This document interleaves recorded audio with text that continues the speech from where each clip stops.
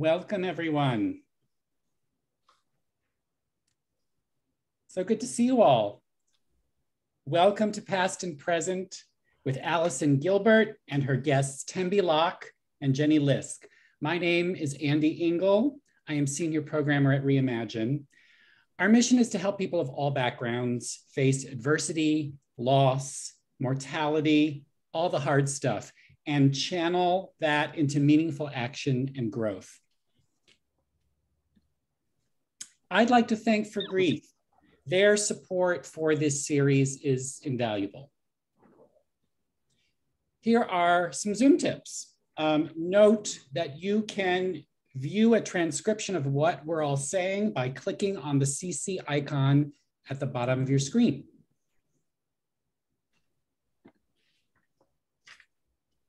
The majority of us are zooming in from the United States, also known as Turtle Island, by Native Americans and their allies.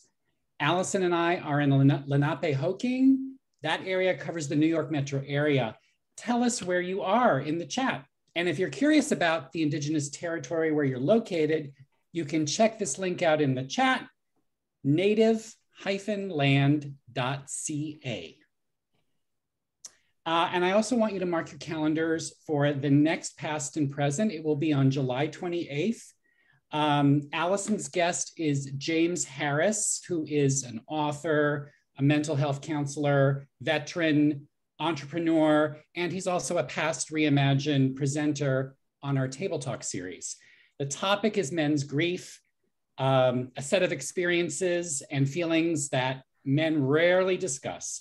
And seeing a Black male therapist in the world of clinical counseling is like a unicorn sighting. It's quite rare.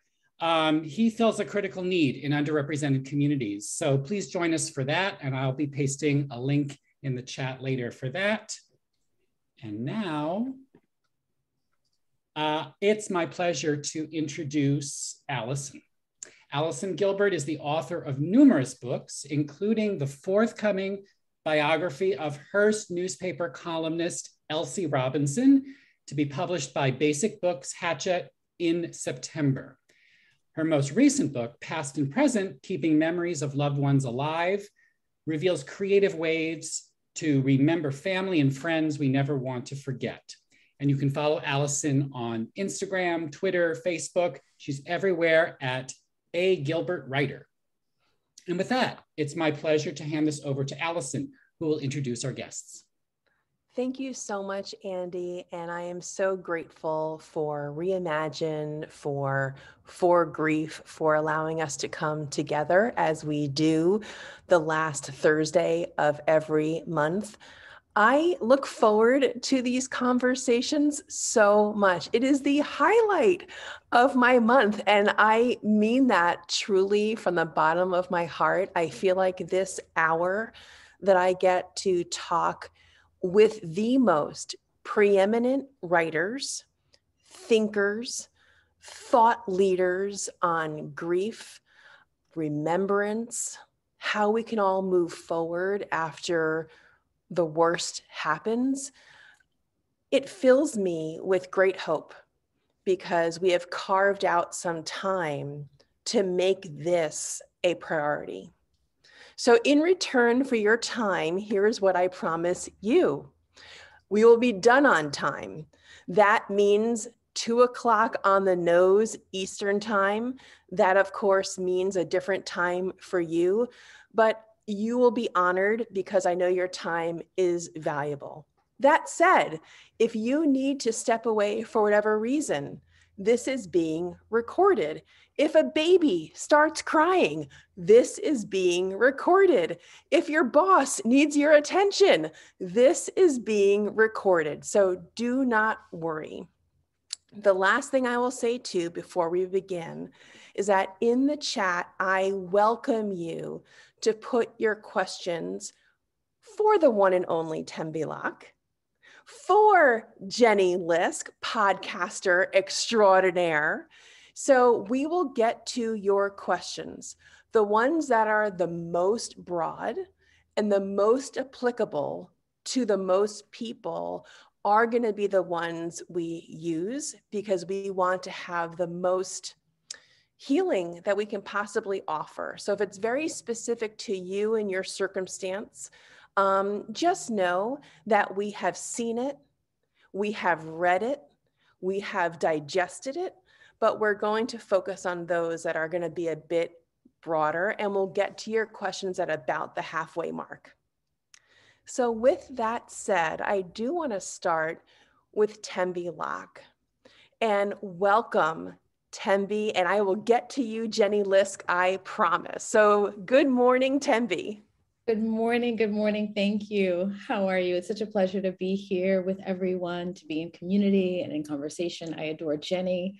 We met, well, we'll tell the story of how we met many years ago, but I feel like we've been on parallel journeys for a while. So. Well, you know what? Let's just start there. We're nothing but nimble here. So how did you and Jenny meet? And then I'll bring Jenny into the conversation to either corroborate or deny. Well, you know, everyone, memory is very subjective. So I'm sure her version of our meet cute will be different.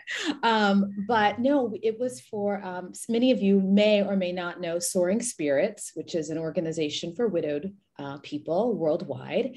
And I was giving a presentation in San Diego. I forget the year, but I want to say it was about 3 or 4 years after my late husband passed away. And I was doing a presentation on, if I recall, it was like sort of rebuilding. Jenny will tell. See, this is where memory fails you, right? Like my widowed brain is like, what? But in any case, Jenny was there, and I kept making eye contact with her. Like I felt the whole time, like she was the most attentive recipient person in the classroom, I felt. And then afterwards she came up and she talked to me, and I just felt like she had the most thoughtful questions. We had similar paths, similar touch points in our story. And then she followed up, and we kind of loosely stayed in touch over the years as I began to write my book. And then she wrote her book and started her podcast, and I've been a guest. And I don't know, it just feels very connected. So I'm just honored that you have us together here today. Yay. So before I continue on, Tembi, Jenny, is that memory, does that serve?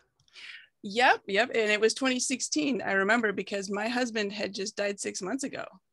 And that was my first, well, only so far visit to Camp Widow. And you were doing a workshop on vision boards. That's what it was. Yes, which was fabulous. So, yeah. Well, let me start, Tembi, with where I was meaning to begin, which is your journey into this conversation. You met your husband in Florence, Italy. Outside, if I'm remembering correctly, was it a gelato shop? And it was like you saw him and you were struck. Can you tell me about that moment that you met him? And I want to be taken into that a little bit. Sure, absolutely. I love telling the story because well, one, it's so deeply personal, but it has sort of all the magical qualities that I think, those of us who've had our special person, that moment when you meet them, your life changes. And for me, I was a junior in college. I was doing my study abroad program, studying art history. And I was in Florence, learning Italian, eating a lot of pizza, and, just being a 20-year-old college student. And I was walking along the streets in Florence with a friend who I write about in the book. And this story is actually in my book from scratch. And I round a corner and I bump into this man. And I mean, we literally physically collided, bumped into each other. And it was like, oh, excuse me. Well, turns out the friend I was walking with knew him. So she facilitated this introduction. Turns out he's a chef. He was a chef, and his restaurant was nearby. And it was truly fate, destiny, all the things. And I kind of knew almost instantly, because obviously he was super cute.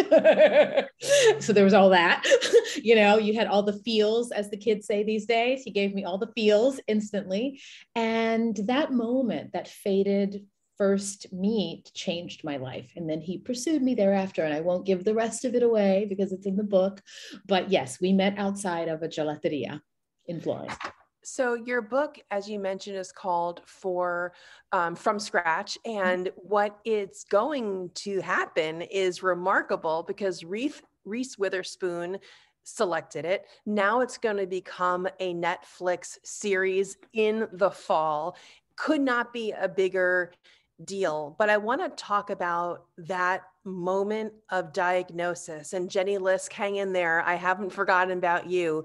Oh, But we're all his good. diagnosis was, from what you have shared, it was rare. Mhm. It was soft tissue. Mhm. It was bone cancer. This was sudden and alarming, unexpected, of course. And take us into that story for a moment before I then bring in Jenny to share about her meet cute story as well. Absolutely.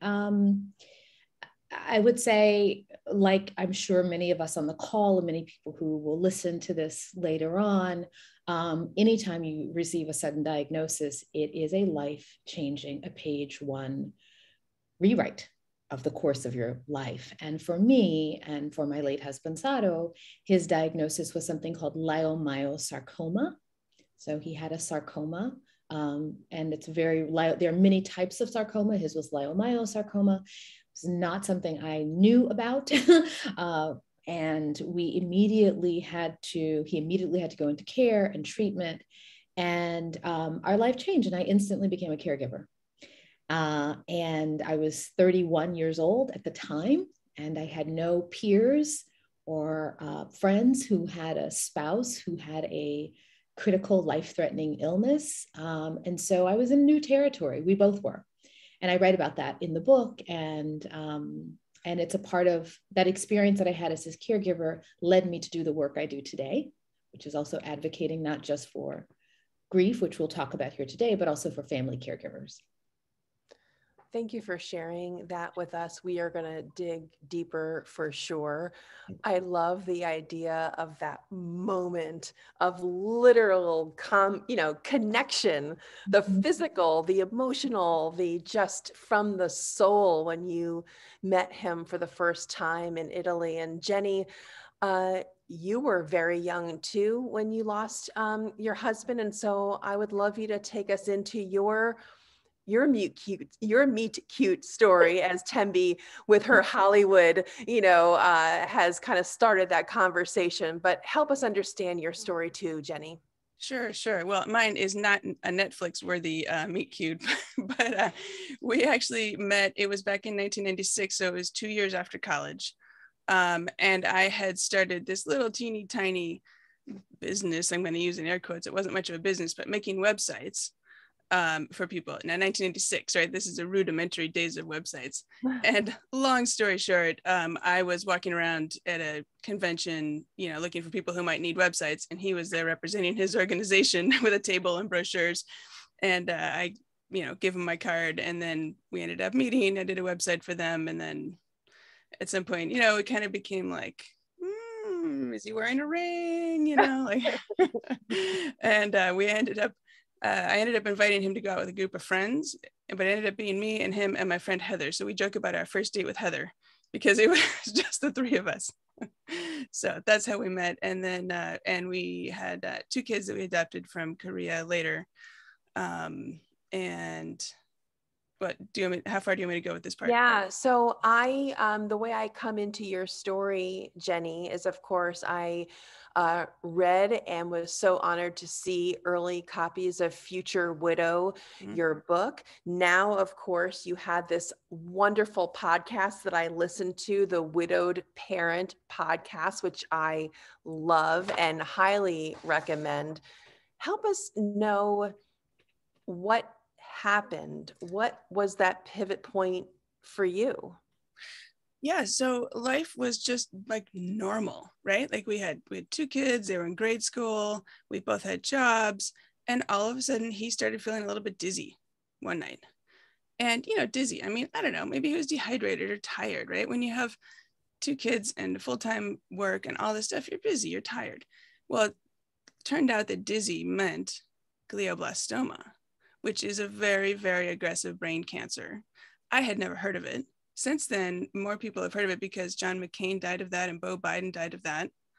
But at the time in 2015, when he got sick, I had never heard it. And in fact, we went in just for, to find out about this dizziness. And they said, let's do an MRI. And then they called us back and said, there's something really wrong with your brain. You need to go to the neurosurgeon tomorrow. And, that doesn't usually happen. And the neurosurgeon said, we're doing surgery the following day. And that was how it all started. And at first it was just a tumor, right? Some tumors are fixable. So we didn't know for sure what we were dealing with, but pretty quickly we found out it was this cancer with a single-digit survival rate. And he was sick for 8 months and I was his caregiver, like Tembi was, although for a much shorter period of time. I was hard enough doing it for 8 months, Tembi. I think you were, 10 years, did you say? 10 years. 10 years. Yeah, 10 that's a long, long time. I would love to bring Tembi back into this conversation. And I'm going to replay to you something that I heard while doing my prep for today's conversation. And I would love you to bring everyone here into what you mean by this.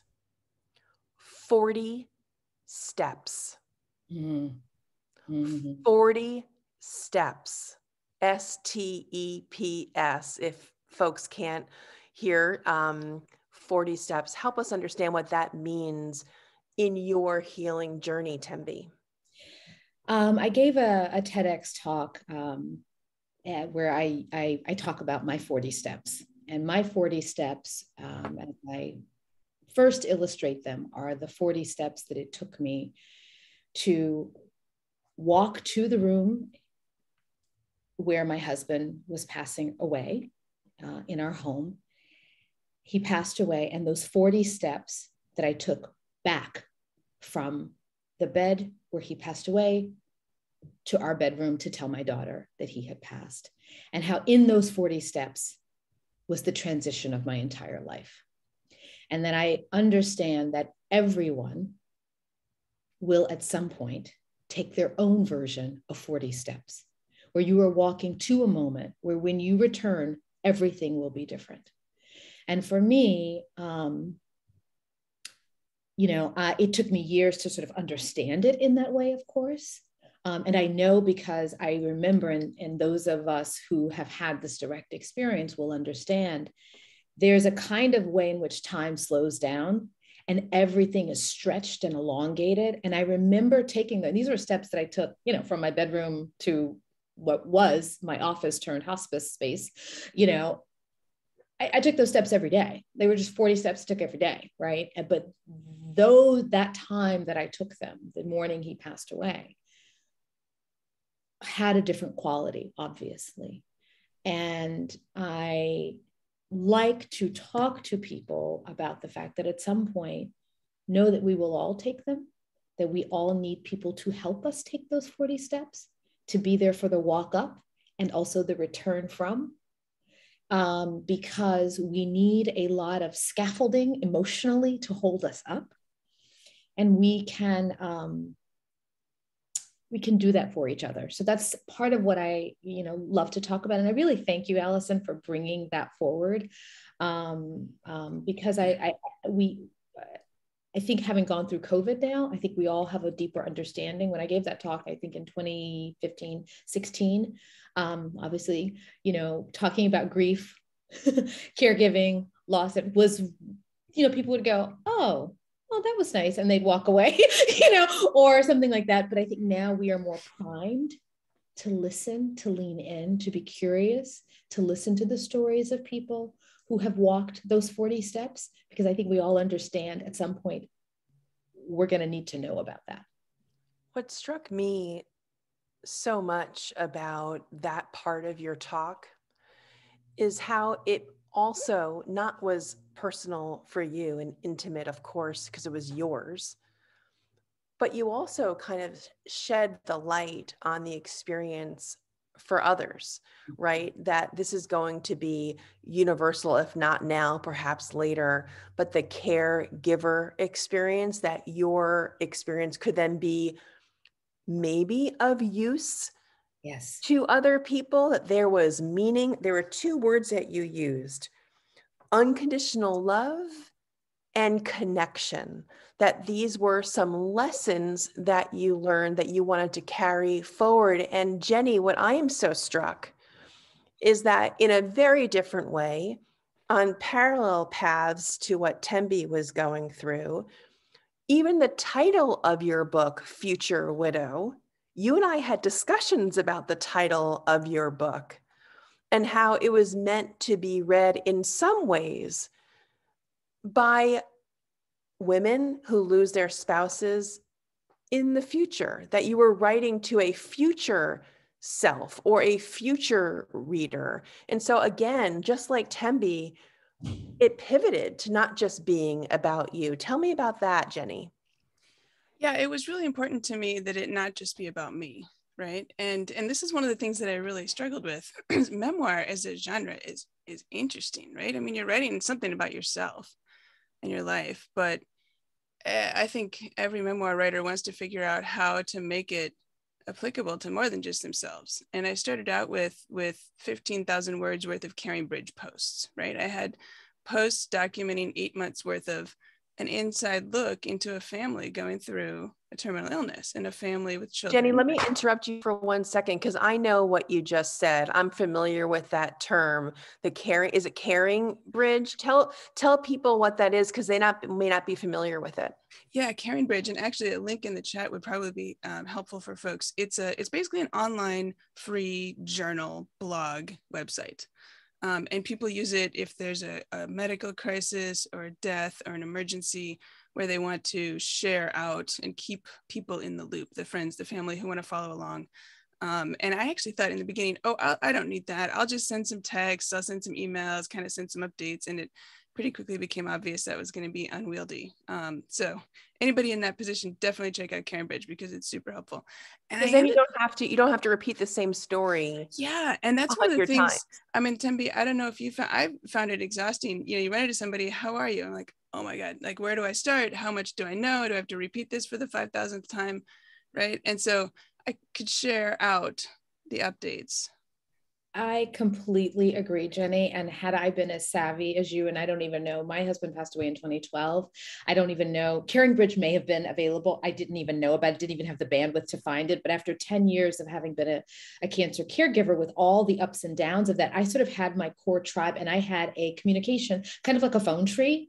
So it was effectively the same thing for the people nearest and dearest to us. I was one point person that I would give all the pertinent information to, and then it would fan out from there, because you simply cannot repeat the same information over and over and over again. It's exhausting. Your energy is precious, and it needs to go toward the person you're caring for or toward self-care. Or right. In my case, children, in your case, right. children. Also. Right.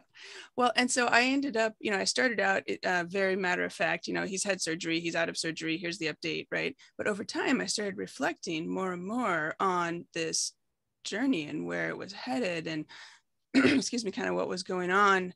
And it actually, there's a term that I didn't know called anticipatory grief. When in this case, I know he's going to die, I don't know when, but I could start anticipating that future and start grieving. And for me, it was helpful to start processing as I would, be driving across the bridge to the hospital. I'd have 20 minutes by myself in the car to be thinking, what do I want to share to my followers next? And thinking about that helped me start processing, well, how do I feel about what's going on? Or how, what am I struggling with? And so, back to your question about the book, I ended up with 15,000 words documenting kind of an inside view of 8 months of a family with a parent with terminal illness. And people were telling me, oh, you should turn that into a book, right? And I thought, it feels like it's something. It's the start of a book, but I'm not sure that it's a book yet, right? There's got to be more to it. And so I ended up, and to your question about the title, Future Widow, I, at the time, felt like I was walking around with a giant FW, Future Widow, like kind of like the Scarlet Letter, right? Yeah. Marked. And I would go into the kids' school to pick them up or something, and I felt like all the eyes were on me, right? Like they were probably looking at me and saying, oh, there's that poor woman whose husband is going to die soon. And they were all super supportive. It's nothing about that. I'm just saying I felt very much in the spotlight. And so that was a kind of a reflection of that period of time. Tembi, from writing from scratch, for being a part of this Hollywood remake or the making of From Scratch into Netflix, what lessons were the non-negotiables that you had to get across for you to, let's say, approve the final manuscript of your book or to approve the series with Netflix? Were there lessons or a lesson, the most important lesson that was just kind of, hey, listen, if I don't get to tell this, we're not going forward here? I really thank you for asking that question, because I'm going to go back to what Jenny said, which is that as a memoirist, as a storyteller, yes, you are bringing forward the specificity of your lived experience, but you're doing it, hopefully, right, with the idea that something in your story touches the universal. That's really, and for me, I was very clear that in writing the book, I wanted and hoped that people, any reader who read the book and now who watches the series, might have a slightly easier path than I had, perhaps by me telling the pitfalls, the things that, were really the painful inflection points that people might learn from them, right? So that sort of was a part of my conscious motivations in terms of writing the book. And one of the things that I really that I struggled with early on as a new writer and as a memoirist was whether or not to include or how to include the walk up to his death and being with him in his death. I felt that it was very intimate, it was very personal, but I also knew I had never had an experience like that, and I'd never read an experience like that. And I felt as though people wanted to know about that. I wished I had read books about that because it would help me be with a dying person in their final hours, that there's value in that. You wanted it to be raw. You wanted it to be honest. Authentic. Yeah. Authentic, honest, unfiltered. And I was scared to write that. I was scared of that chapter. I really hesitated. I almost didn't put it in the book, but I knew that the book wouldn't be the book without that. And I bring the reader right there with me in that room at that time to give an intimate front row seat. And so when it came to adapting the series, I asked myself a similar question. What parts are to your point, non-negotiable? And for me, a part of the work I do, my heart work, my advocacy work in the world is about shedding a light on what does it look like for a young family to go through this process. And I wanted the world, hopefully, to be able to see that dramatized on screen and to see how our industrial medical complex meets end of life through the lens of one family, one story. And hopefully by seeing that, they learn something if they are in that position or if they are helping a family who is going through that. And that was a non-negotiable for the series. That's so fascinating. And Jenny, for you, was there any part that your editor, when you were writing Future Widow, says too much? Readers don't want that. No, in fact, the opposite. I ended up adding some things that I hadn't talked about. I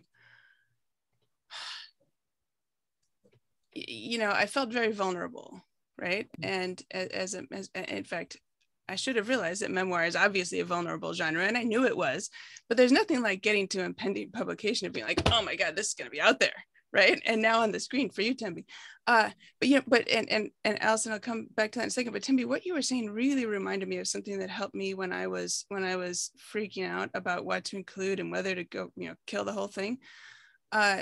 I had heard Julie Lythcott-Haims, who's a parenting author and a memoirist herself, say that memoir is an act of service. Yes. And I actually wrote it on a sticky note and I put it above my computer. And every time I was like, oh my God, maybe I should, bail on the whole thing. I would stare at that and say, all right, this is why I'm doing it, because somebody I hope, can learn something that I didn't know that could be helpful to them while their spouse is terminally ill, or while they're parenting grieving kids, or after they've lost their spouse and they're now widowed. That is what kind of kept me centered and on track. And Allison, that also inspired me to add some things. There was a scene, you know, one of my early readers told me I had read it before I added that scene, and then I added it, and she's like, oh my God, that took chutzpah to add that. There's a scene, we were watching Seinfeld because we had nothing else to do, right? Because he was bedridden, and, you know, and so we just watched TV all the time because he was cognitively confused. And we had all these Seinfeld DVDs. Well, if you ever watch Seinfeld, you know they talk a lot about sex. Yeah. So we get to the end of one of the episodes, and he's like, maybe we should try that sometime. Yeah. Oh my God. Like, so I was like, try what? Because I can't stress how confused he was. And I wasn't ever sure what he understood or didn't. And he was like, sex. And he spelled it out like that, which is not normal what he would, that's not normally how he would talk about these things, right? And I was like, oh my God, this like, and so finally I was like, okay, I don't know, maybe it'll be fun. But I was like, also, maybe it's now or never, right? So I am not going to go into the details here, but it was just a disaster. And because of the cognitive confusion, but the point as an author in the book, I hesitated to talk about that because it was so personal. And it was so, I hadn't put that on Caringbridge when it happened, right? That there was some stuff I didn't share. But as I was pushing to like, all right, what is the act of service here? What is going to help people? What is real about caregiving that people may not have thought of? Diapers is another one, right? I should have occurred to me, of course, that diapers might be involved in caregiving, but it never had occurred to me until we got involved in this, right? It's like, all right, I'm going to loop back and add that because this is real and this is going to help somebody with an inside view, Tembi, like you said, of writing about something that you hadn't seen elsewhere, and maybe it would help somebody. I wonder about the dates and times and what editors feel is acceptable these days, and how social media has changed our ability to digest and be receptive to that level of honesty. And I'll tell you an example. And then I'm going to go to the chat, and I'm going to enter Christina, who's going to go through the chat and ask Christina to dole out the questions. So again, as a friendly reminder, if you have a question burning for Tembi Locke, this is your moment. It is so rare to get her here to answer your burning questions. Please do take advantage of it. And with Jenny, not all of us can be so fortunate to be on her podcast. And so please, if you have questions for Jenny Lisk, please put them in the chat. But what I was going to get to before I go to your questions is that when I was writing my book, Parentless Parents, it was about having lost both my mom and my dad within relative short succession and raising my two young children without my parents. And I was so cracked open and raw. And I think it was coming out in an unedited kind of tidal wave of vomit. And my editor really needed to help me dial back and synthesize and make more meaning out of my feelings, which was really helpful in all ways to have a good editor like that. But there was one place we actually disagreed, and I'll just share with you this quick anecdote, and I haven't thought about it. It must be in 10 years, so forgive me. Because I was so young when my parents died, I had a passage in the book that has since been, that was cut out, and I should go look for it now, where I felt that the obituary photographs in the New York Times, let's say, that have young, smiling faces looking out at you, was really masking the intensity of my parents' deaths, that they were frail, and they were sick, And they didn't need diapers like what you were just saying, Jenny, but they needed everything else. And there was that raw ugliness of what that looks like. And I was railing against what those pretty pictures in the obits look like and what they felt to me as being dishonest. That if we're really being honest about death, the pictures in those obits would be that person as they were, as awful as they appeared when they died. That was a bridge too far, and my editor cut that all out. And so it's just interesting about, maybe it was poorly written. Yeah, I don't know. But it was also maybe too physical, too much ooze, too much honesty. And I'm wondering kind of where that dial is. And I imagine we all have that dial in different ways. We're talking about your podcast, Tembi, where we're, of course, talking about your Netflix series and your book. But we all have dials in our personal lives, right? Everyone here who's listening right now has a filter when you talk to your friends, when you talk to your coworkers. And I'm wondering where you feel that filter is. Can we be as honest as we want to be? And I'm just putting it out there as a question. So Christina, I would love you to start going through the chat. If you don't want to put your question, I know Christina has said in the chat, if you don't want to put your question to your name and you want to do it anonymously, Christina, raise your hand. You can send Christina a private message, and then she will not give it away about who wrote that question. But please, this is your opportunity. So Christina, what do we have so far? Okay, the first question is anonymous. It says, my husband had cancer, but his death was unexpected when it came.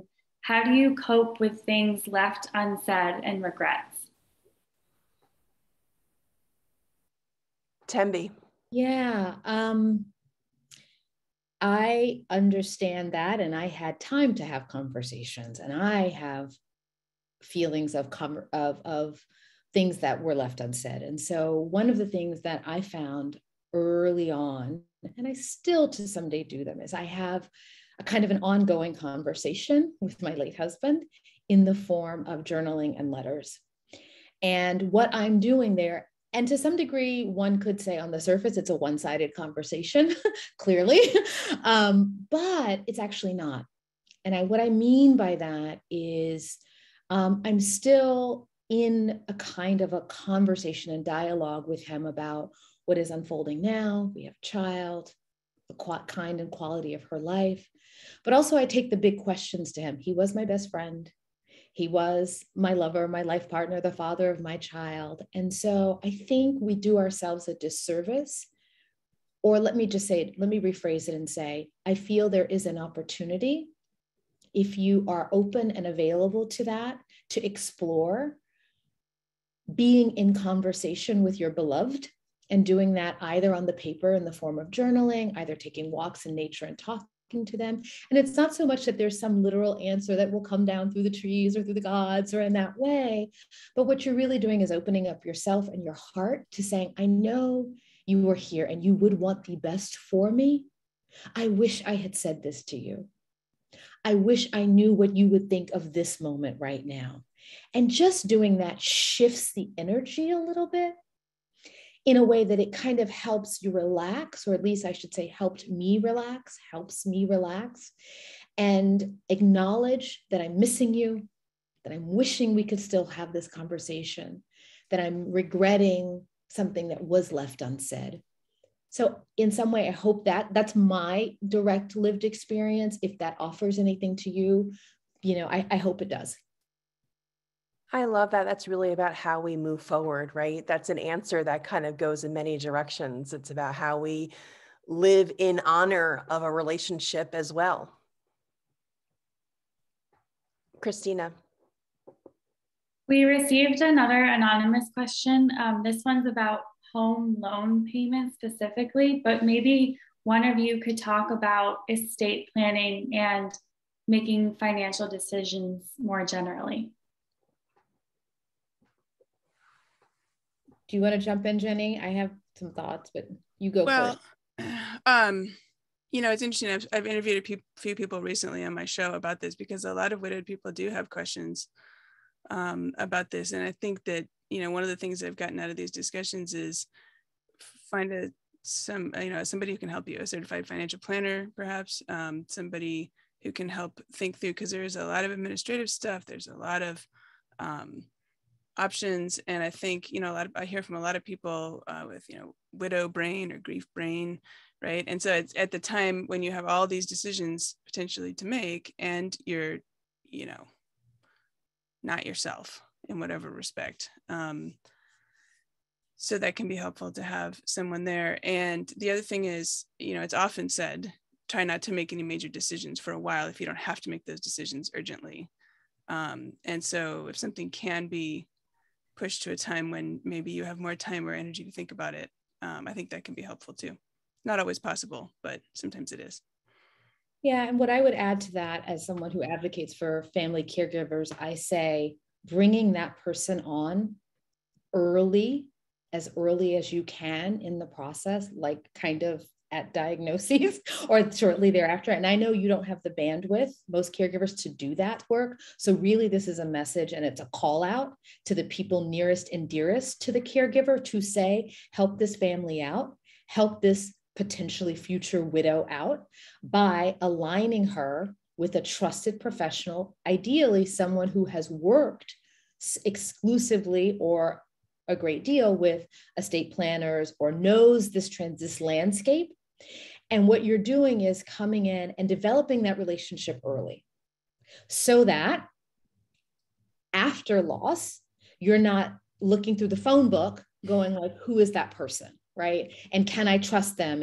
And when your senses are a little off, everything that Jenny just said is it's really hard to bring someone new into your life at that point. So if the opportunity exists early, please do. If you're a relative, a family, a friend, a coworker, do that for your person.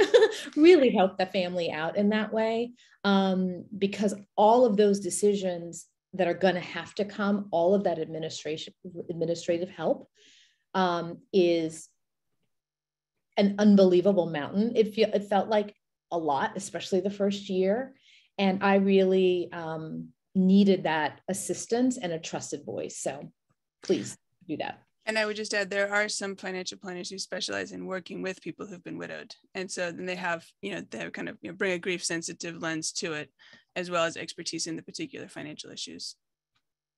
I'm going to interrupt for 1 second. Christina, as you get your next question ready, for some inexplicable reason, my low battery light has come on my computer, even though I'm plugged in, which clearly means that my charger is not working. So Christina, as you answer or ask the next question, I'm going to turn off my camera just for a second, charge into another outlet, but I'm here, I'm listening. Just give me 1 second. Christina, ask the next question. Okay. Thank you. There's a question for Tembi. It's from Jill. She says, I read from scratch, but the question remains, how did you reopen your heart to love again after your loss of sorrow? And she also adds, and I'm so happy that you have. Oh, thank you, Jill. Thank you.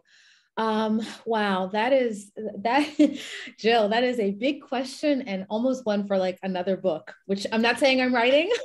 Oh, you should. I've been thinking about it actually. Let me just say this. I don't know about if I can answer the how as directly as I can. The why to open my heart again.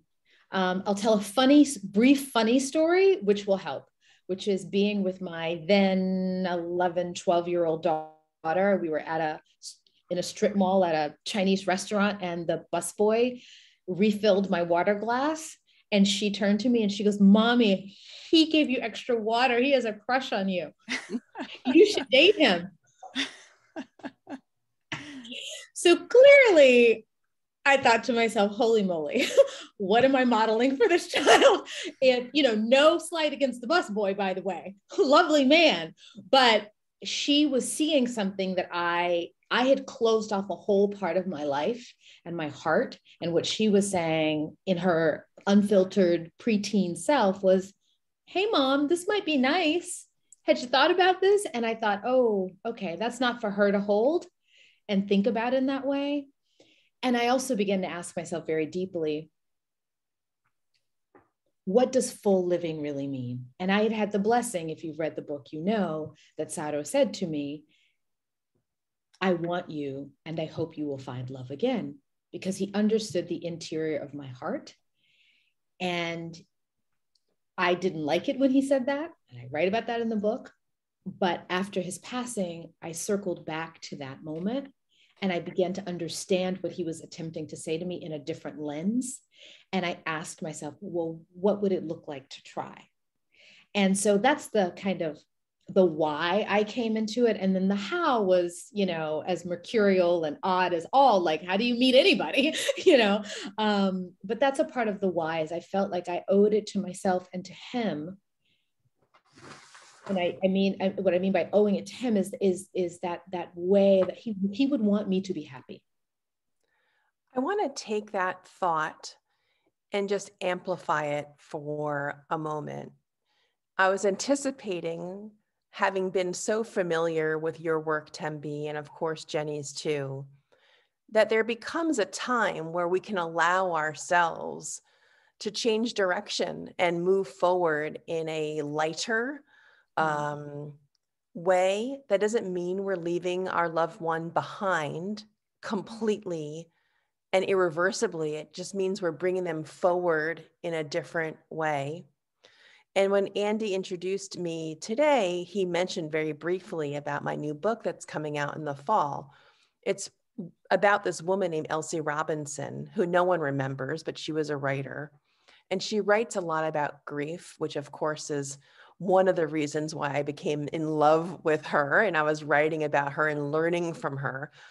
And there's a poem that she wrote. She also was a poet, about how we move forward with our grief. And some of these words are written more than 100 years ago.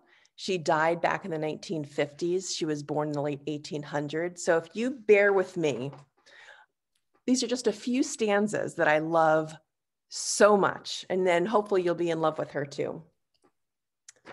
Putting on my old lady glasses. So hold on one second. We're all with you on that. Okay. Glasses game. Yeah. So here we go. Easy enough to raise a monument to grief. But how shall one build monuments to joy? A slab of stone? No, stone's too cold. And dead.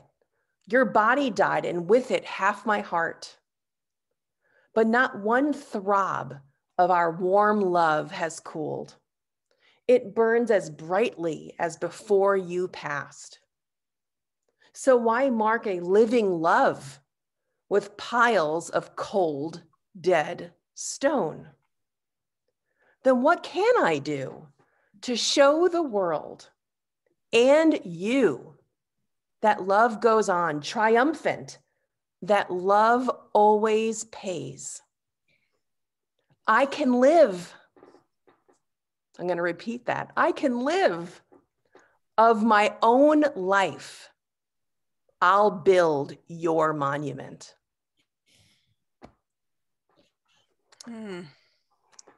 I feel very similar, Tembi, to what you were just getting to. That leaves me breathless, because there is this subtle or not so subtle thing for widowed people. And sometimes people will say it's gendered and it's more for women than for men. Whatever your belief on that spectrum, the reality is that there is a kind of pivotal point where you begin to say, with this one precious life I have, Mary Oliver, with this one precious life, how can I live fully, that both honors my lived experience while holding with me, bringing you and the monument to your love and to your life along with me? Yes. Say, Yes. you know, in my repartnering, my late husband is a part of that whole equation because he's a part of me.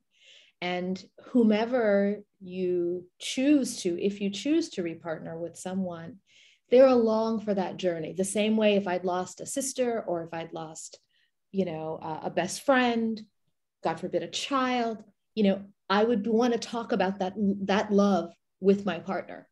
Well, I get to talk about my late husband with my partner. Well, that's bringing your whole self to a new partnership, right? That's being open and cracking yourself open to fullness. And that's bringing your whole lived experience to the new partnership. Jenny, does this resonate for you in terms of how you've chosen to move forward, or does this not kind of fit right? Yeah, as you read the end of that, it caused me to actually dive into the acknowledgements part of my book here. I had to find this because of what it reminded me. I have Did you mention Elsie Robinson? No, but I didn't know about her then. But I acknowledged all these people, and I ended with this. And my husband's name was Dennis. To Dennis, thank you for the honor of being your wife. Your life was far too short. I promise to make the most of mine. And I really feel like he lived to 44. It's kind of a half of a life. I don't know if it's half, but right, just roughly speaking, let's say that's half of what he quote unquote should have gotten. And I thought, okay, that's tragic, right? It's tragic for him. It's tragic for our family. I can't change it. And if I didn't die, right? So he got half a life. If I kind of half-heartedly live out the rest of my life, that just compounds the tragedy. And since there's no magic wand to undo the fact that he died. There's a fact at this point. I cannot change that. What I can control is what I do. And I have to choose, and I get to choose what the rest of my life is going to be. I think that's so important because sometimes I know for me too, when my mother first died and I was so young, and then my father soon thereafter, it's like some of us, myself included for a time, felt guilty moving on, being happy, enjoying life, going to a party. How could I celebrate and, eat good food or see a beautiful view that they are not going to eat and they're not going to see? And I know, Tembi, of course, in your book, there are recipes, right? Because your husband was all about food. He was a chef. And so there's a way of integrating our senses into this living and lived grieving experience. And I also want to make sure that I know we are 8 minutes from being done.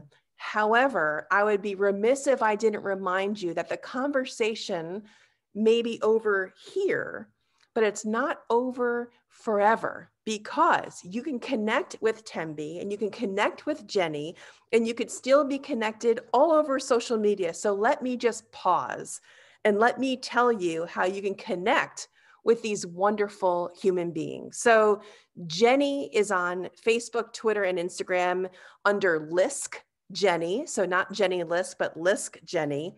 Of course, we know her book is Future Widow. Her podcast, please go to your podcast and download it, the Widowed Parent Podcast. And Tembi Locke on Instagram, your account is just ballooning, and it's going to be ballooning even more when the series comes out on Netflix. And I do have a question. In my research, Tembi, Root and Rise. Mm-hmm. Tell us about that right now, where it stands. Yes, exactly. So Root and Rise was it was born in the pandemic, and it was a conversation series that I was having over Zoom. It is dormant now, but re-emerging as a new podcast that will launch in the fall, probably early mid-October.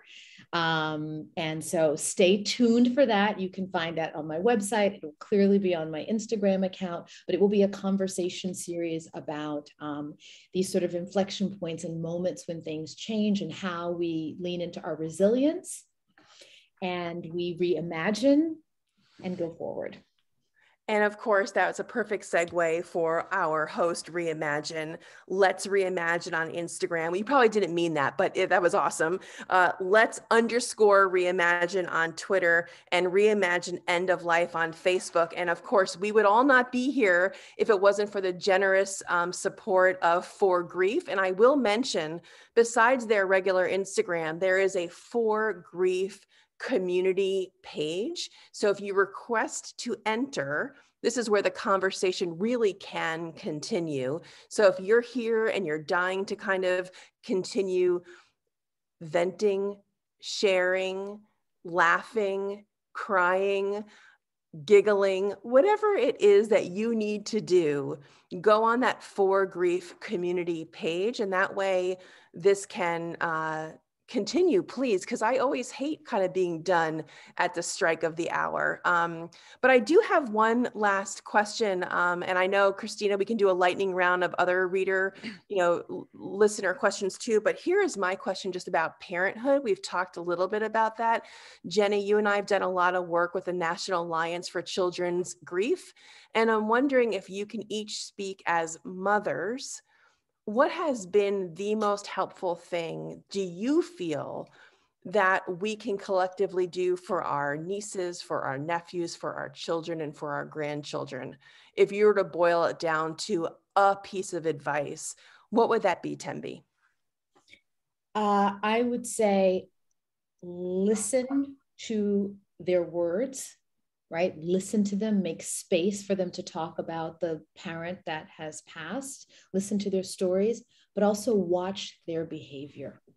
And what I mean by that is children, especially young children who may not be able to verbalize the intensity or the complexity of what they are feeling, will often act it out in some way. And so being able to interpret that behavior, which will sit on the spectrum. It can look like being very quiet and saying nothing and be shy, or it can look like very active, hyperactive, or anger or lashing out. But there's a message therein. And so not shutting that down, but actually leaning into that, which I know is very, very hard for parents to do, especially when we are grieving. So I would say, listen to them and make space for them. Thank you. So changes of behavior. Jenny, before I let you answer that same question, I just saw 2 seconds ago a note pop up in the chat, and it says, who wrote the poem? So sorry to interrupt again. It's Elsie Robinson. If you want the poem, I'm happy to email it to you. You won't find it. Everything is kind of like not digitized from that long ago, at least as far as Elsie has been concerned. So I know I mentioned Tembi's social media and Jenny's and Reimagines and For Grief. And of course, I forgot to mention anything about me. But if you want to email me. I'll send you the poem. That's fine with me. I'm in love with Elsie, to be honest. And I only found out about her because my mother died. That's another story for another day, but it's because of my mother's death that I even found out the name Elsie Robinson. So just email me. Christina, maybe put my email in the link. That's fine. Jenny, back to you. We have, my eyes, 2 minutes left. Go. Okay. Well, this could be a whole nother webinar, a whole nother topic. But I think one of the most important things is how important it is to be honest with kids, even about difficult topics, or especially about difficult topics, grief, death, cause of death. Sometimes people don't want to tell kids if it's something that's difficult, like suicide or a stigmatized death of some kind. But it turns out that bond of trust between the surviving parent and the kid is so, so important. And it's important to send the message that the door is open for discussion, for these conversations, right? So even if the kid doesn't want to talk about it today, even if the kid doesn't want to talk about it tomorrow, you're kind of sending the message that this topic isn't taboo.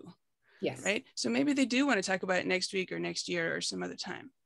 And keeping that door open for the conversations. A lot of times kids, they don't want to upset their surviving parents, so they're afraid to bring up something if they're sad about dad or they're struggling with something, or mom, whichever parent has died.